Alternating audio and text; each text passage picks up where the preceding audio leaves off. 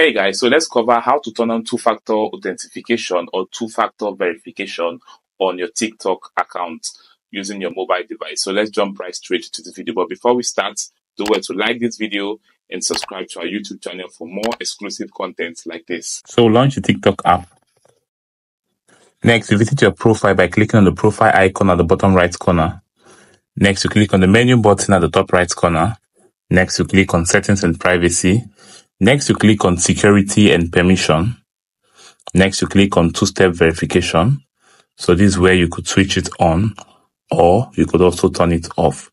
All right. So if you want to turn on the SMS code, or you want to use the Authenticator app, maybe Google's own, and also the email and your password. So these are the options you have. So you can see it says select at least 2 methods. You could also turn on all the methods if you want. All right. So once you're done selecting the ones you want to turn on, then you click on the turn on button. Okay. So you could also come here if you want to switch it off.